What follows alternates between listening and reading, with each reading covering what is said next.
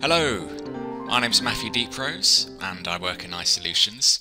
It's Sunday morning around 9:30 and I'm making this short video blog to tell you a little bit about Blackboard Collaborate and what we're hoping to implement for you from Wednesday morning onwards.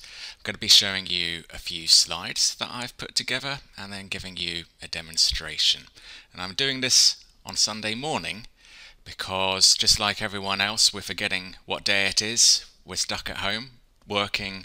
Sometimes we don't know when work begins or when work ends, and with everything going on, I wasn't sure that how much time I would have ready for me to do any webinars or any demonstrations in advance. So I thought I'd just put something together today that will hopefully you will find of benefit. So without further ado, let's take a look.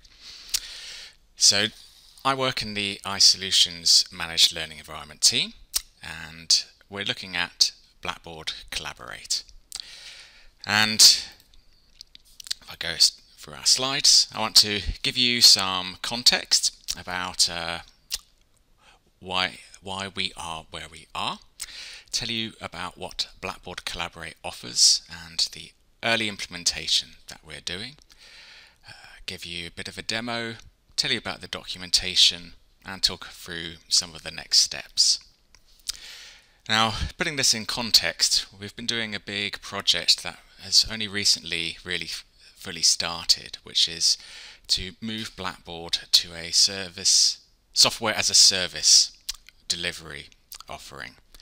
And the project was going to be in two parts.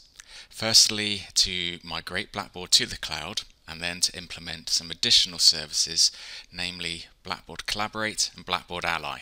But there will be a number of other really great new features that we will have once we move Blackboard to the cloud.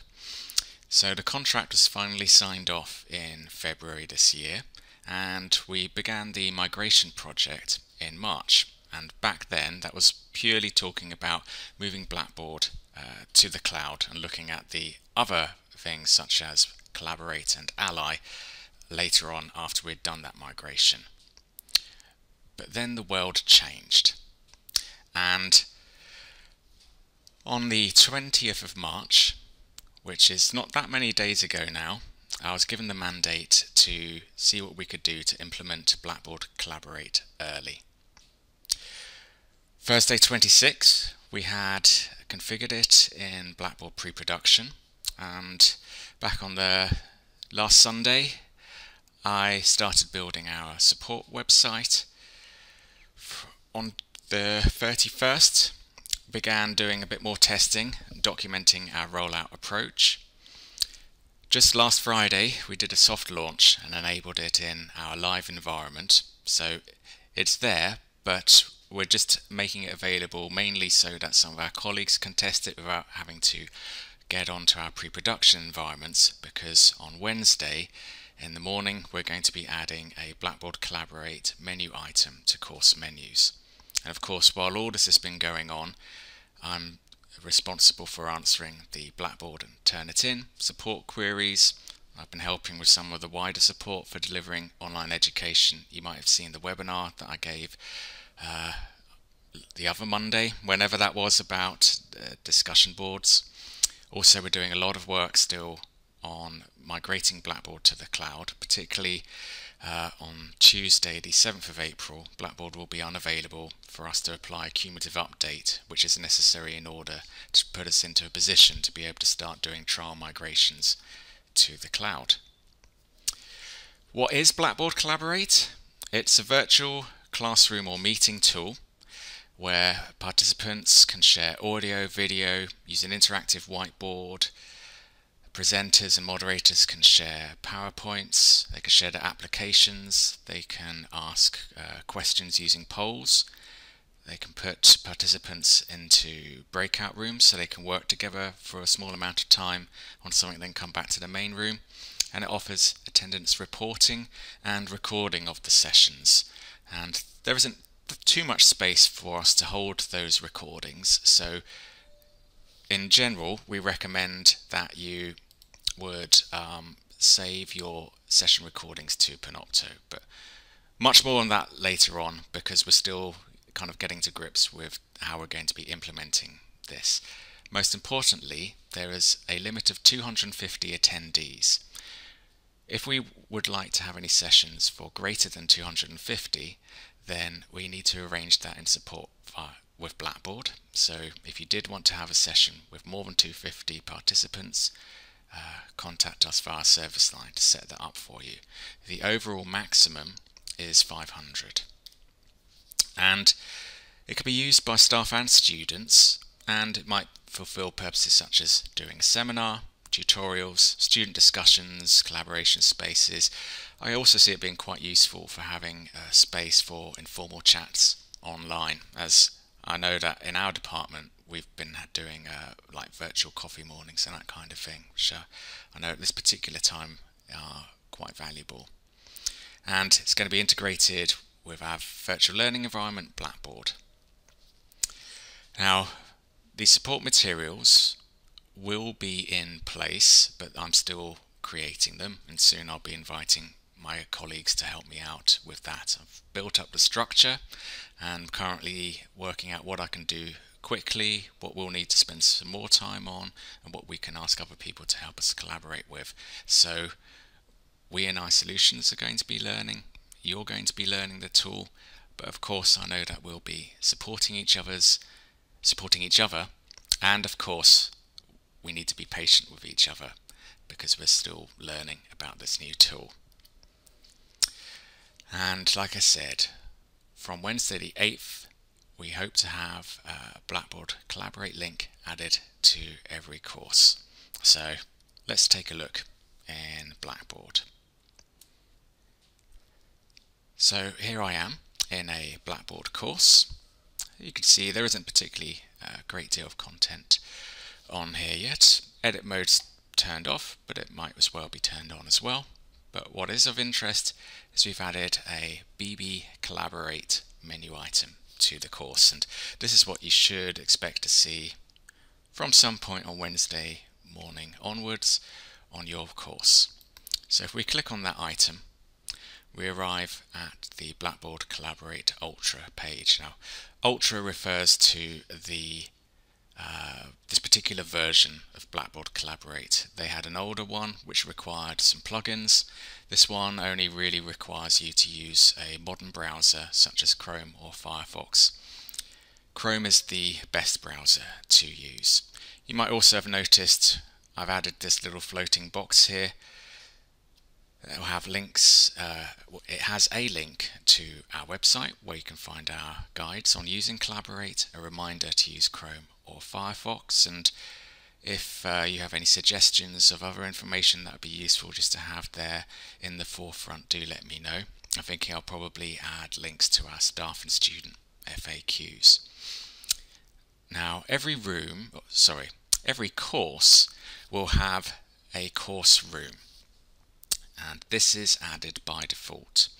It's unlocked and available at all times. By unlocked, it means that anyone who has access to the course will be able to access it. So students, teaching assistants, instructors and so on. If you do not wish for this room to be available, you can click on the session options available from these three dots, and you can edit the settings or lock it so that only the instructors can access it and so on. But I think that could be really useful, particularly if you don't really want to go through creating separate sessions, which I'll tell you about in a moment. But sessions are like bespoke Collaborate rooms for particular purposes. I also could imagine it being really nice for students to see who's online at the moment, or maybe they want to arrange a meetup. When the students access this room, they will be able to use their microphones and webcams, although you can change that ability by changing the options that participants have within the settings. However, you'll probably find that you want to create some particular sessions. So the first thing I'm going to do before I go and show you what a room looks like is I'm going to create a new session by clicking on this Create Session button. So I've got a piece of paper next to me as a reminder of, as I made some notes as I went. Now, this session, maybe we'll call this the seminar week 2 session, and it's going to be about or a particular topic. I won't make one up now. And you can see when you are new to Collaborate, it also will give you some little tips as you go, which can be quite useful. What it's showing me straight away here is that I could allow an anonymous dial-in. So if, for example, someone, could be you, could be a student, knew that they wouldn't be able to attend or they wouldn't have access to a computer at that time, they could phone the telephone number listed and then enter a PIN number, and then they'll be able to talk into the session using their phone. As a moderator, you can still mute anonymous dial-in participants, but this can be useful if you are your internet's down, but you've got the number written down and you can then dial in on the phone. Or I have heard people have used it on a hands-free device while they're in their car, so that at least they could listen to what was going on in the session if, say, they were stuck in traffic or they just weren't able to make the session. I'll just close that one down. Now, I won't bother filling in the rest of the title of this session, but where it says Seminar Week 2, those words will appear, as you can already see, it's already being built in the session list here, and that will appear in the browser title bar as well, which is the other place where it will be seen. You can allow guest access, so if you had a visiting guest from outside the university or even just outside your course, any number of guests, you could give them this link. So if you click on copy, it will copy this link to your to the clipboard, so you can send it in an email. And you can also say that the guests will by default have a certain role. Now, I already need to tell you about the roles. So the moderator is like the top dog. They have total control over the session. The presenter is able to share content such as slides, and participant is a regular audience member. Usually students would be participants by default and instructors would be moderators. If you wanted students to share like some slides or use the whiteboard, you might then make them presenters to be able to have that level of access to do so, but it is all configurable. You probably would not want guests by default to be moderators, you probably want them to be participants, but you can then promote individual guests to these different roles once your session has started. You can also set some date and time for the session.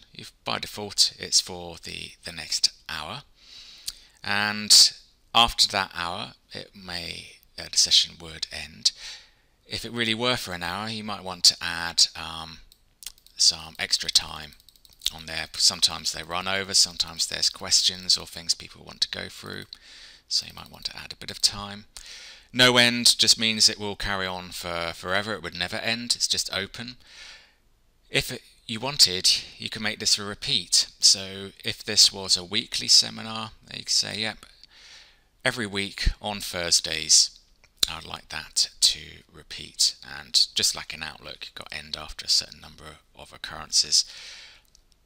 You might be able to see there that the icon beside the Seminar Week 2 has changed to a folder. So if I were having repeat sessions, when I clicked on that icon, it would actually show me the probably 10 seminars running on these dates, and you see actually I've got Thursday and Sunday both selected, so I might turn that off, but I'm going to keep it simple, just turn that off for now. Now, early entry It is recommended that you kind of open the doors 15 minutes ahead of time. If you do not set this option and it's only open from, in this example, 9:49, that would mean that no one would be able to get into this session until that time. Even the instructors would have to wait for the 9:49 to come around. So it is a good idea. In fact, I'd probably go as far as to say allow 30 minutes in, because people might want to test setting up their microphone, their video camera, or their webcam, that kind of thing. Provide a description. So you might say, this is the session to discuss ... We have some further settings. I'm scrolling around because I've tried to make it quite large so you can see. So by default, the default attendee role will be participant, which is kind of like that's probably for the best. And you can also, if you as a moderator choose to record the session, you can then allow students to download those recordings if you tick this button. As I mentioned before, we don't have a great deal of space for recordings. We've got 1 terabyte in total for the university at this stage. We can pay for more, but I think it will probably be most suitable that if the session will benefit the whole cohort on the current course, to then upload that recording onto Panopto, and then we can make it, or you can delete it from your Blackboard Collaborate area. Because you participants, moderators and presenters can all chat during a session, a text-based chat, the chat messages would be recorded, and if you wish you could have those anonymized so that they are they're not shown with people's names beside them. You have the option to only have profile pictures for moderators, because you can add a profile picture. This isn't linked to your Blackboard avatar, and the reason you might want to do that is more, I don't think it would be the case in if you were using Blackboard in a regular module, but if it was particularly large, or it was more of an open course that lots of people are on, you may want to not allow people to upload avatars of themselves, but I don't really see a particular reason not to at this stage. And you can also say that by default, participants will be able to share their audio, so they will be able to talk, share their video, post messages, and be able to draw on the whiteboard. And you can turn these off, and then you can enable those on a per participant basis. So later on I'll be showing you that a participant could raise their hand, and that way you could then say, if you've got a question or you want to say something, put up your hand. They can click a raise hand icon, and then you could give them the ability to do so. And I think I'll show you a bit of that in a moment. Enable telephony. This is beside the anonymous dial-in. This would allow, once you have connected, that you could then dial in using a telephone rather than the microphone on your laptop, computer or tablet, smartphone and so on. And I have got an example of why this is useful. Where I'm working at the moment in a back bedroom. It's completely the opposite end of the house to where the router is, and I haven't had much joy with Teams and Collaborate discussions using the voice through the computer. So in my case I've been dialing in, which has been much more useful because the Wi-Fi signal at the end of my house is quite weak. You can also allow participants to chat privately with moderators, so that kind of means that a student could send a private message to you, and that the moderator supervises private chats. So if a participant sends a private message to another participant, so a student sends a message to another student saying how's it going, what you're up to, then you would be able to see those messages, and the participants, the students, would be told that you would be able to see their messages between each other during the session. So if I click on to save, I now have my session here. So let's click on it to enter. So I've got join session. Students would see something pretty similar, they just wouldn't see the options below. If I click on join session, it now launches Blackboard Collaborate. Now, as I said, you don't need any plugins, you just need a Chrome really, or Firefox. You have to allow permissions for your microphone to be used, and then it can see what I am saying. So that's great, little test. You have to give it permission to use your camera. You only need to do this once, and there is the camera, so I can see that's working. If you had a separate webcam, you could use that, but you can only use one at a time. So it will offer you a tutorial. You can see that as many times as you like. I'm going to skip that and try and show you the interface from memory. Still, it's reminding me that if I do want to see the tutorial again, I just go to the session menu on the left and click on Tell Me About Collaborate, and it will go through that tutorial again. So it says I'm the first person here, and before I join as a student on a different device, I'll just give you a tour of the interface. Up at the left here, I clicked on this hamburger menu here. This opens the session menu. Here's where I could start a recording. If you do start a recording, should I do that now? You get a little message saying that it's being recorded, but it is worth stating this regularly through your session, because students may arrive later on and they may not be aware that this tiny little red icon here means that the session is being recorded. So it would be good practice to, if you are recording a session, to repeat that at least until everyone understands that this little red icon means the recording is in progress. Here I have the options to dial in on the phone. It would be charged at standard network rates.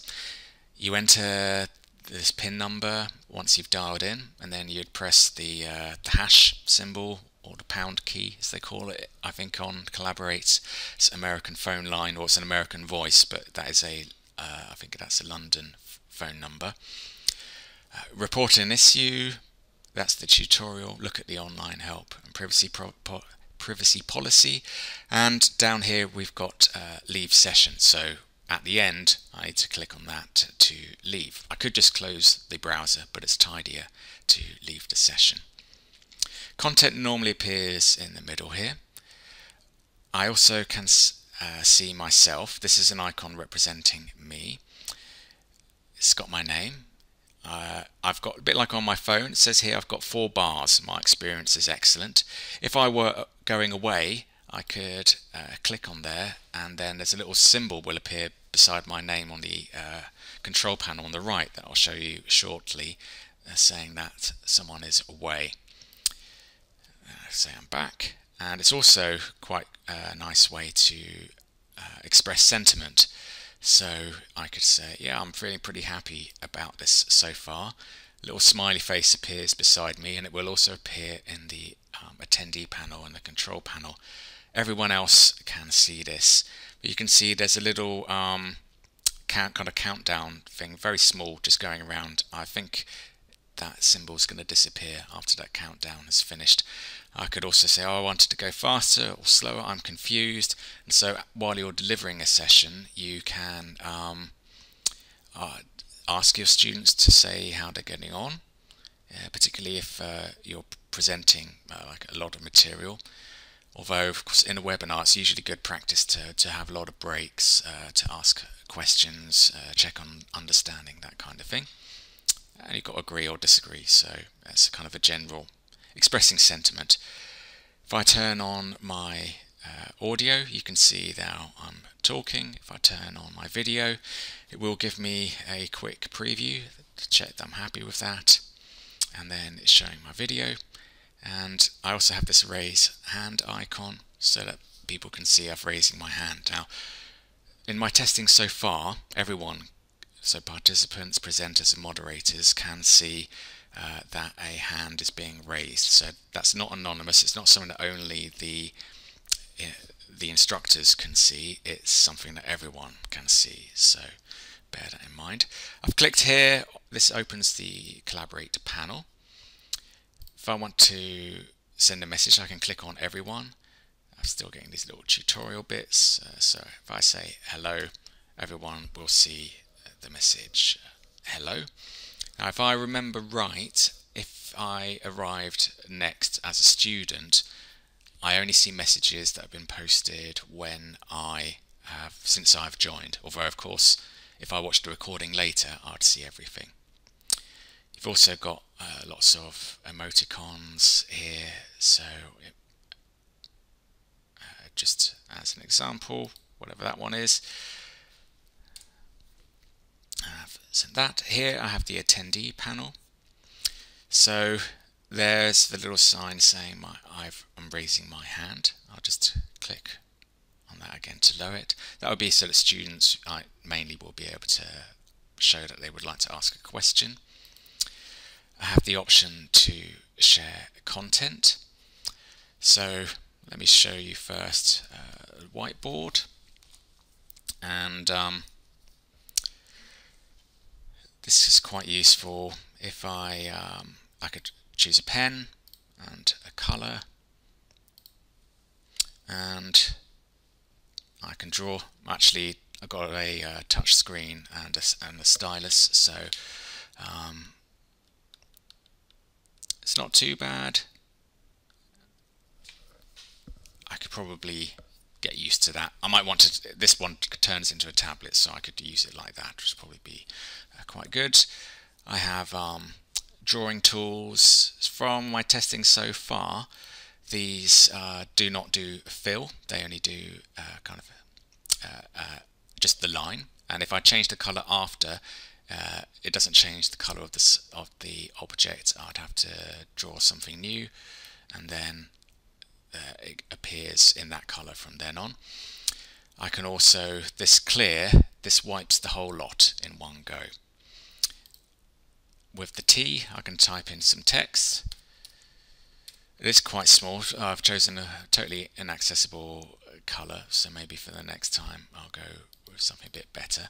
But I wanted to show you that if I click on the arrow here, the select tool, I can pick something up, I can move it around, and I'll also be able to resize it if I can just pick it up appropriately, and then I have my text.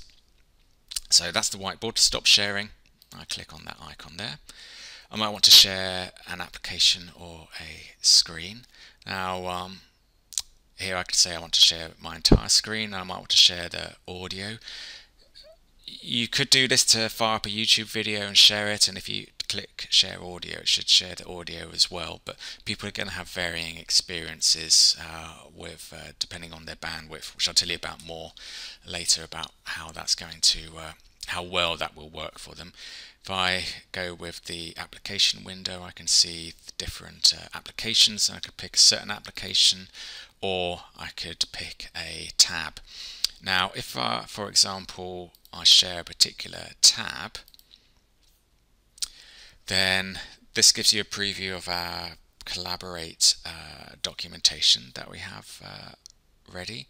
And if I go back to the Collaborate, or because I only have one monitor, I can't really show you how it's going to look from the other side, but maybe that would be a good point to, if I load my tablet, and I'm going to fire up Collaborate as a student and log in. So just bear with me one moment while I do that. So just going to connect, and if all goes well, I'm going to do a screen recording, so I'll be able to throw in what's happening on this tablet as I go as well.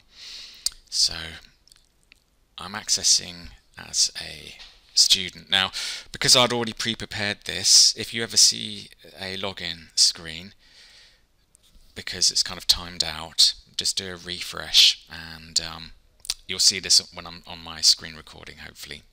So I'm logged in as Charlie Blackboard, and I'm going to go in and join this session.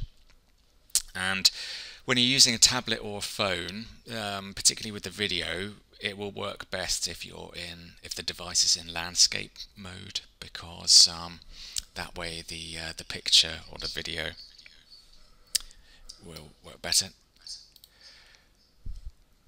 And what I'm going to do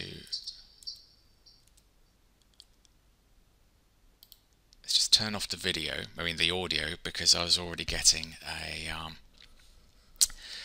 the video of the audio of myself generating feedback, because this device was in the same room as me, which is another good point about in terms of technology. It's good to have a headset rather than using a speaker and microphone that might be on your laptop, for example, or your device. Bluetooth headphones with microphone should work okay as well.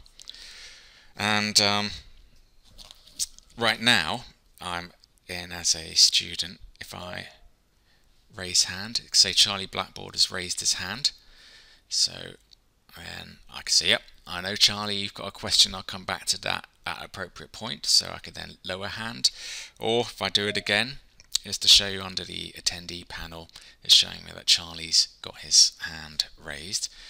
Now I was talking about sharing content. Maybe if I just go back, I'll show you sharing files. And you can add images, PowerPoints or PDFs. You might have further files that you can share, but I think if I go fire up a PowerPoint first, let's just lower that. It will wait for a moment while it converts the PowerPoint. It's effectively converting it to a PDF, so you might find that if you save your PowerPoint to PDF and upload that it will be faster. If I click share now, just show the options. There's always these little three dots here, so I could remove or rename the file. Files that you upload will be accessible by all presenters and moderators. So if you make a student a presenter, they would also have access to these files. So you wouldn't want to upload anything confidential here that you didn't want students to see. So if I click on share now, it asks me which slide do I want to start with. I've just made a very basic file. So if I click on example PowerPoint file, the title, here I have the example, and I can see on my tablet I can see the file as well. It's being shared. Now I could look at the attendees and say, Charlie, I'm going to make you a presenter. And so now, because I'm a presenter, I can turn on my video. In fact, although I said it's better to be in landscape mode, I've gone in as portrait anyway. And at the bottom right of my Collaborate screen here, you can see that's me using the tablet. And because Charlie's a presenter, Charlie can move the slides around. But I'm just going to move back. And Charlie could choose the pen icon and draw on the slide. And in a moment it should appear over on this side as well. Although I think because I'm all using the internet all at once, saying that I've got connection problems. So this is a good live demo because it's showing the types of issue that might occur. And I can see it is getting there. It says that I'm back. So let's try that again. Okay. Now I've got it. So that was just, I wanted to show that I can draw an arrow pointing at something. To save bandwidth, I'm going to just leave this session as myself here is still saying that it's having connection issues. So I'm going to just close that, and I'll just close that tab and close that down for now and stop the. Hopefully the recording has just stopped. I'll find out in a moment. And one other tip that I had from a colleague is you might want to leave one of your slides or some slides blank so that you have kind of an instant whiteboard without having to keep on moving between slides and whiteboards. It will then allow you to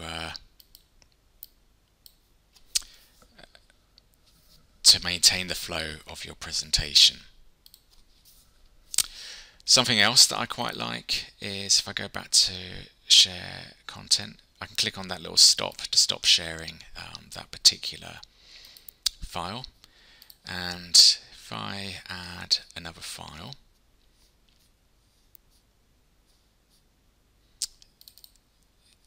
here is a university map that I'm uploading.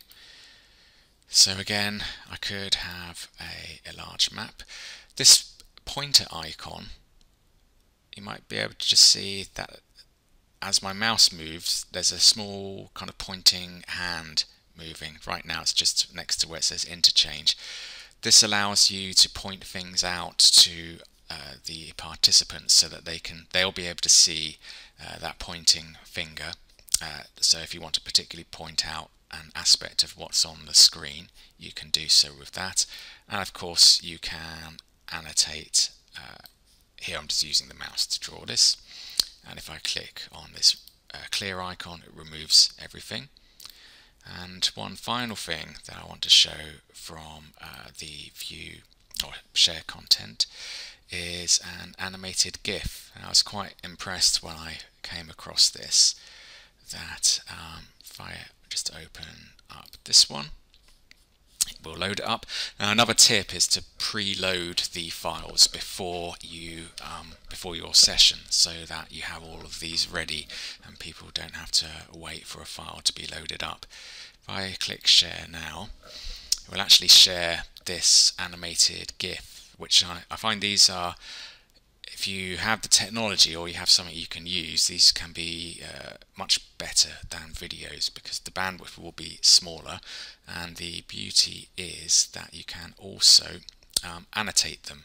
So again, I'm just drawing a directional arrow there so that then if I had something that was particularly suitable, then I could annotate it that way. And again, click on the stop to stop sharing.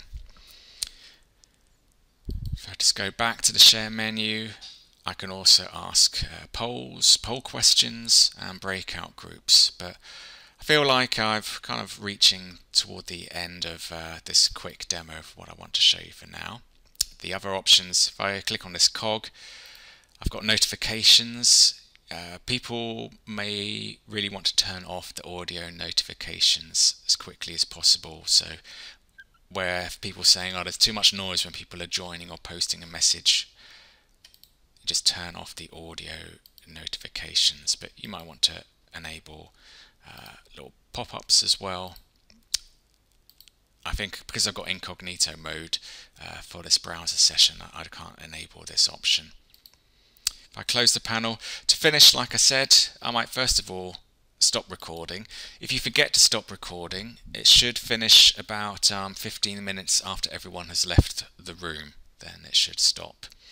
And then click on the session menu and then click to leave. It will ask me how my audio visual experience was. You could click on skip, but I'm going to say yeah, it was pretty good, and click on submit. And now I can close that tab and I'm back at Blackboard. Now if I just go back to my slides. Now, Collaborate is a synchronous tool, and if you saw the presentation I gave about discussion boards, these will be familiar to you because these are some slides that I used when discussing the difference between synchronous and asynchronous. So synchronous is all happening at the same time, asynchronous is happening at different times. The benefits for asynchronous, for example using a discussion board, is not everyone's going to have great internet access, or lots of people in the same home might be sharing limited bandwidth. Most students will have a laptop and a mobile phone, but some might have limited availability to their devices depending on the situation they're in. There might be caring responsibilities that they're looking after someone, they're not able to attend at a certain time a live session, or they might well be ill and unable to attend. So choosing the right tool for the right purpose is definitely going to be particularly useful. And of course, bandwidth is quite a commodity at the moment. So in the news at the moment, lots of comment about broadband being limited. And some institutions are saying that they are recommending more asynchronous rather than synchronous learning. And you might note here things about China. I'll mention a bit about Collaborate in China in a moment. And a few years ago in South Africa there was this Rhodes Must Fall movement, and a lot of the universities were closed, and Laura from the University of Cape Town she wrote a very useful article which, if you Google what we learned from going online during university shutdowns to South Africa, you can see they had to learn new technologies very fast. Sound familiar? The video conferencing was the executive response, but it didn't factor in unequal digital access and affordability of data. Now, in the UK it might be less of an issue, but it's still something to consider. So asynchronous tools such as the discussion board were often recommended. So again, something to have a think about. Also, you might well have seen this article recently by Daniel Stanford, Video Conferencing Alternatives, and he had this diagram, the bandwidth immediacy matrix. At the top right here, so at the top, high bandwidth, at the bottom, low bandwidth, low immediacy on the left, high immediacy on the right. So that tends to be asynchronous on the left, synchronous on the right, high bandwidth at the top, low bandwidth at the bottom. So using a discussion board is low immediacy, it's asynchronous and low bandwidth, whereas video and audio conferencing offers high immediacy but uses a higher amount of bandwidth. How much, I'll tell you in a moment. But some of my colleagues in iSolutions are going to be launching a survey of students to find out what technologies and broadband they have, and I've prepared a page on our Collaborate support site which goes through the technology availability. So if I just show you that now. So this is the recommended technology page where I've got some information about like what types of device, connectivity, tips, some specifically mentioned technology from the user community. I've also got some information from Blackboard which specifies the type of bandwidth requirements for the different types of usage that you may make. So the key thing I think is that audio is going to be 48 kilobytes per second or kilobits per second, but you can go up to almost 1500 kilobits per second. Should be fine for most, although one of the topics which is even more important than bandwidth is the network capacity, jitter. You really need a stable internet connection rather than one where everything's fine for a minute, then it all cuts out for a minute, and then it's alright for a minute. That's fine for asynchronous usage, but for synchronous, you're going to have a bad time.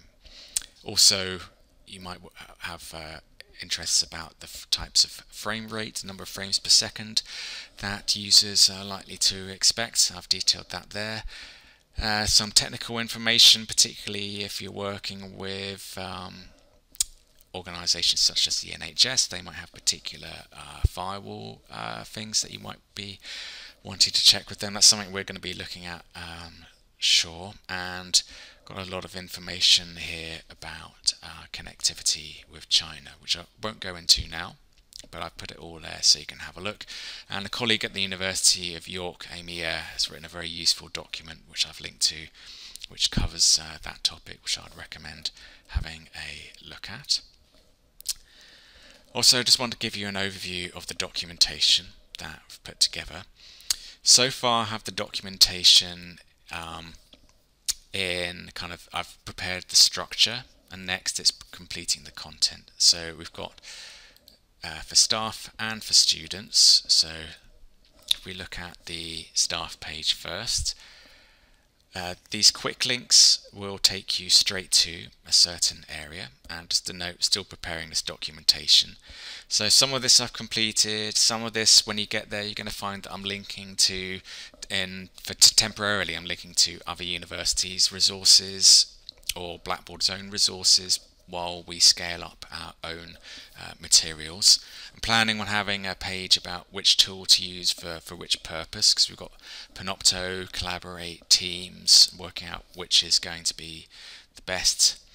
I have some really nice posts that I've taken from the Blackboard community site, which isn't available publicly, and I've kind of slightly contextualized it and put it in here for now under best practices. And you might well want to remove the Collaborate menu item from your course, so I've got a guide there. And then we've got information about joining a session, setting up sessions, the user interface, all about those permissions, sharing content and so on. So you can see there's a lot is going to be there, and specifically breakout groups. We have the opportunity, Blackboard are going to be providing some training to myself and a few colleagues, which we can open up. We can have a maximum of 20 people. So if you're particularly interested in looking at breakout groups, then there might be an opportunity to have some expert training right or very soon, within the next month or so. So you might be interested in getting in touch with me about that. I better show you reporting on attendance in a moment. And on the mobile device, you don't need an app. You just need Chrome on Android, Safari on iOS, and my colleagues and I have been testing it, and it works quite well. And we've got information about when you dial in. For students, same format, just slightly repurposed. It's just more what's particularly going to be of interest to students. Something else I should mention is that if you use groups in your Blackboard course, you can have a Collaborate area for those groups. This is separate from breakout groups. That's during a session. A Blackboard group is where you might have a bunch of students in group A, a bunch of students in group B. Currently they could have a discussion area, file exchange area, blog, a journal, a wiki. With Collaborate, they'll also be able to have a Collaborate area so that they can work together in real time on projects, that kind of thing. So I mentioned reporting. So if I just go back to where I was with Blackboard. Now, I had a example session that I was testing with yesterday, and again, if I click on this little icon here, session options, I've got view reports. Here I can see that there are 2 attendees who attended for a total of 20 minutes. If I view the report itself, then I can see there are 2 students who were participants. They attended through Blackboard, that's what integration, when they first joined and when they last left. If they lost their connection and so on, it's not covering that. It covers when they first arrived and when they last left the session, although it will tell you the number of times they joined. So if there was a high number, you might tell that was someone who had a lot of connectivity issues, and it shows the total time that they spent. You can export that to a CSV, and we'll have a printable form as well. If I click on that, you can see if I print that, then it should look kind of okay on paper. And that was the name that I gave. My example session, I think, was the name of the session that I had. And in fact, yes, it was. So if I go there, you can see it again. So we're starting to conclude. That was the documentation that I wanted to show you. And like I said, we do have the opportunity for some breakout group training for Collaborate. I have seen it looks great, but I'm still getting to grips with a lot of the functionality myself. So we do have the opportunity. If you think you're going to have a particular use for that, you're welcome to email me direct or leave a comment on the video. 20 max participants. I'm sure 5 to 6 of those will be people from my solutions. It will be online for 1 hour and date and time to be confirmed. And because we're all working together, there was the expectation that then you would then train or pass on that knowledge to other people and play it forward. Just on a wider topic, Blackboard, we're still moving it to the cloud, and I've chosen this painting because a bit like the Temeraire, our Blackboard environment is getting quite old now. It's seen better days. It really worked well for us in the past, but it's time to move to something new. So we are hoping to be doing the migration toward the end of June, but that will become clearer once we've done some trial migrations. We will reduce the downtime to as little as possible, but it's likely there will be some. But once we've got through that, the benefits will be that it'll be more scalable. Something that I haven't noted here is that we will get upgrades or bug fixes and some new features, whatever Blackboard provide, every month. So rather than doing an upgrade once a year, it would be every month we're at the latest version, and there wouldn't be any downtime for maintenance or upgrades. We'll be adding Ally, which is a fantastic accessibility tool, and there'll be more features such as student portfolios, content management and so on. And because we won't be doing upgrade projects every year, which can take up to 9 months, there can be 5 or 6 people working on these projects, there'll be more time for actually developing and supporting the service. And of course everything is subject to how life develops over the next months and resource availability and so on. And if you haven't not yet joined the Digital Learning Connects Teams area, you definitely should. I'll throw in some links below the video, and we have our resources on elearn.southampton.ac.uk. Thank you for bearing with me while I gave this presentation. I hope you found it useful. I'm hoping perhaps that I'll have some time where I could answer some questions during a Digital Learning Connects webinar, but I wanted to put this together now because Monday we're going to be getting everything ready for Tuesday's upgrade. Tuesday we're going to be doing the upgrade. Wednesday we're implementing Collaborate, and then it's Easter break and I'll be on leave until the 20th of April myself, so that's why I wanted to get the session done for you right now. I hope you found it useful. So thank you very much. I'm going to close this now, and I'll see you in another video.